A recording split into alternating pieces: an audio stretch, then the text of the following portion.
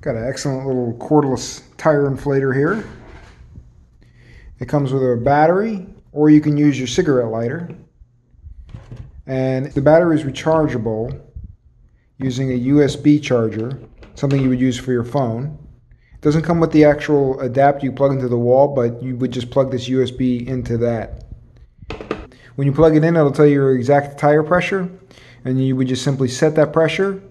You have PSI and a couple other options, and you would just simply press this selection here, and it will automatically inflate your tire to the appropriate digital setting, which is very, very handy. It seemed to be pretty accurate. So you get all this with it. You get the charging cable, the battery, and the charging cable goes to a 2 amp adapter. And you get your alternative through the cigarette lighter.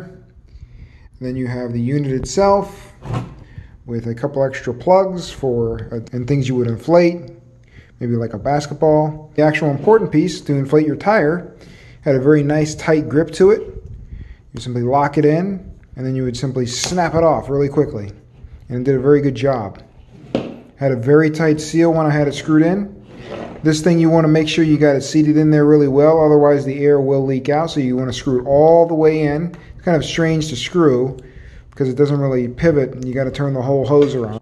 Comes with this bag to carry it in your car with, and of course your instruction manual.